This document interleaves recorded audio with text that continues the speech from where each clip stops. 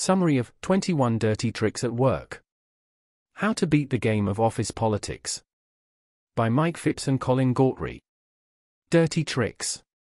Do you dream of working in an organization that is totally devoid of office politicking, maneuvering and Machiavellian managers? Alas, such a workplace simply does not exist. Every person is vulnerable to dirty tricks of one kind or another. Office politics, lies and tricks cost organizations money, divert focus and energy away from business, and turn bright, enthusiastic employees into cynical, tired clock punchers. However, if you can learn to recognize common workplace dirty tricks, you can diminish their power and deal with duplicitous behavior to gain an advantageous outcome. For a maneuver to be a dirty trick, these conditions must prevail. The belief that honest behavior will not produce results. A player feels it is his or her right to exploit someone else. A prize is on the line or a circumstance is ripe for manipulation. Information gets deliberately distorted or misdirected. Selfish motives masquerade as helpfulness. Self-interest trumps the interests of the organization. The situation has a loser or victim, and a winner or protagonist. If you are the victim of a dirty trick, first ask yourself a tough question. What factor in your behavior left you vulnerable to an overt or covert office attack? Next, control your emotions. No matter how upset you are or how bad you feel, responding emotionally will only give more power to the trick's architect. Get your facts straight and gather whatever information you can about the situation. Then decide if it is worth a fight. Sometimes not responding is a more perceptive political move. If you decide to confront the perpetrator, be calm, cool and focused on business. Ask questions that get to the heart of the matter. Give the person room to respond positively and open doors to working together constructively in the future. Even if you don't get the results you hoped for, you will establish your own integrity and prove that you are no pushover. Beware of sinking ships. Projects sometimes fail and, when they do, rats abandon the sinking ship. That is a fact of organizational life. One dirty trick those rats play is assigning a victim to a lead position on a failing project. Higher-ups present the assignment as a development opportunity when, in reality, the victim is being set up as the fall guy.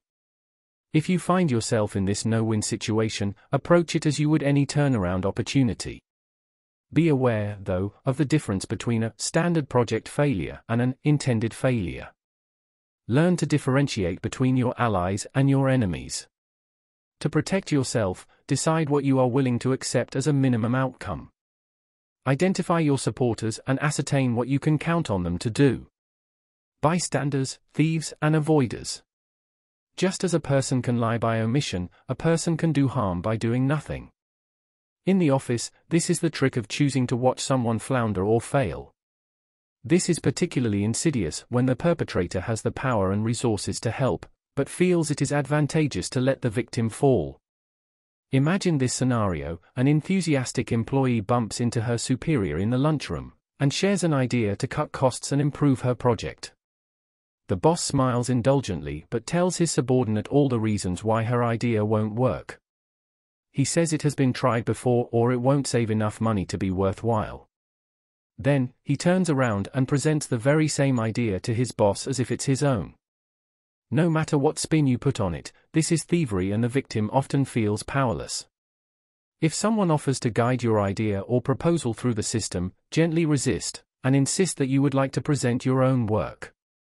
Sometimes, powerful people are reluctant to make decisions. Other times, they do not intend to use a subordinate's proposal, but they don't want to face the unpleasant prospect of saying no. Therefore, they request additional information or more research. This busy work wastes time, money, and energy. If you hear, "Tell me more," from your boss, ask a few questions, such as, "What will it take to convince you to go ahead with this?" or, "How much time and energy should I invest?" If you don't get a direct answer, it might be time to move on to something else. Doublespeak and insinuation. Has this ever happened to you? You see someone's lips moving and you hear words coming out, but you can't discern what the person is saying. If so, you might be a loser in the game of indirectly yours. This dirty trick is underway when people avoid responsibility by refusing to say exactly what they mean. Instead, they hint, hedge, haw and mumble, hoping you will somehow get the message. The best way to counter this trick is by asking specific questions. When a colleague or superior asks you to make a sacrifice today for a payoff tomorrow, beware. If the reward is implied, you probably won't ever see it. The real agenda is to have you take an assignment you ordinarily would reject. Test this theory by asking specific questions about the reward or the consequences of turning down the project. Hey Bill, I'm behind you 100%, but we'll never get this past corporate. Perhaps you do have your boss's support, and the higher-ups really are a challenge. Or, this might be a case of implied but non-existent support. If your boss won't support you, other issues could be at play. Try saying, Bob, thanks for your concern, but I am relatively unfazed about dealing with the boss. I wonder what is really behind your concern. Let's talk about how this deal could work for you. From nasty emails to blackmail. There's a fairly new way to spread malicious rumors, using email to shame a co-worker or spread false information. The dirty trickster uses email to cause controversy or level accusations. The perpetrator copies others, including higher-ups. Emails begin to fly back and forth, and the facts are lost in the deluge of messages. Politically astute people take great pains to ensure that their emails cannot be misconstrued or used against them. If you find yourself at the center of an email whirlwind, walk away from your computer. The best antidote is to confront the perpetrator face-to-face. If that is not possible, pick up the phone and instigate a conversation. Even email nastiness pales in comparison to outright blackmail. Organizational blackmail takes place when one person threatens to expose another's secrets to protect his or her own interests. The best way to guard against a blackmailer is to stay clean and sweep the skeletons out of your closet. However, if you become a victim of blackmail, confess. It's best to take responsibility for your own actions before someone else forces you to do so. Buried treasure and dishonest honesty. Reading the fine print is especially valuable when someone deliberately hides important information within reams of paper.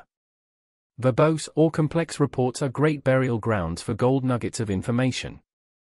Presenters might try this same dirty trick by quickly passing over crucial data when giving a report. Protect yourself by asking questions and digging for specific answers. If you think someone is trying to confuse you, ask yourself why. It is usually a move for power. And speaking of power, feedback is a popular business buzzword, and genuine feedback is a wonderful tool for growth and learning. However, malicious feedback is intentionally hurtful or misleading. If you get negative feedback that leaves you unsettled and insecure, take a hard look at the messenger. Is the feedback designed to undermine your efforts? If so, it has more to do with the messenger's agenda than with your performance. The loop, are you in or out? If you are accidentally left off a distribution list or your party invite is conveniently lost in the mail, you might be a victim of the no invitation dirty trick. Perhaps the persecutor feels you are unwelcome competition and wants to keep you out of the loop, withhold important information or just upset you. Whatever the motive, if questioned, the perpetrator will argue that it was an innocent mistake. Now have your guard up, so you can be more assertive about firmly holding your place in the loop. The real business of running a company often takes place outside the conference room. After all, sounding out the opinions of various stakeholders is simply good politics. However, when people try to further their own agendas ahead of the organization's priorities, the private caucus turns into a dirty trick. When workers make end runs around their teams, or resort to bullying, manipulation and intimidation to push their programs, that's a parade of dirty tricks. If you find your arm uncomfortably twisted, withhold your support until you get some answers. No choices. Machiavellian managers use dirty tricks to coerce people to take assignments they'd rather not do. One method is to offer a choice between an unpleasant task and something even worse. When caught between this rock and a hard place, the victim usually picks the lesser evil and the manager triumphs. To protect yourself, ask for all of the facts and options upfront. If you decide to confront the perpetrator, brace yourself for a difficult conversation. You could say something such as, "These choices just don't ring true to me. I want us to have a more open conversation, so how about we put our cards on the table and talk about what is really happening here?" Although in some companies, rules are rules, managers in most organizations have the flexibility to bend the rules when it is appropriate. However, when a manager pleads, "My hands are tied," with one person, and bends the rules for another, discretionary flexibility becomes a dirty trick. Managers use feigned helplessness to block ideas or reward favorite employees. If you are on the short end of this situation, do some research. Find out what concessions the manager made to other employees. Study existing policies and note where the manager can exert authority. Then question the manager to expose this tactic for what it really is. Kill the messenger. Being asked to give a presentation is usually an honor, especially when you are assured that your team is right behind you. But if the message you must give is unpleasant or the findings are controversial, be sure you are not being set up as a scapegoat.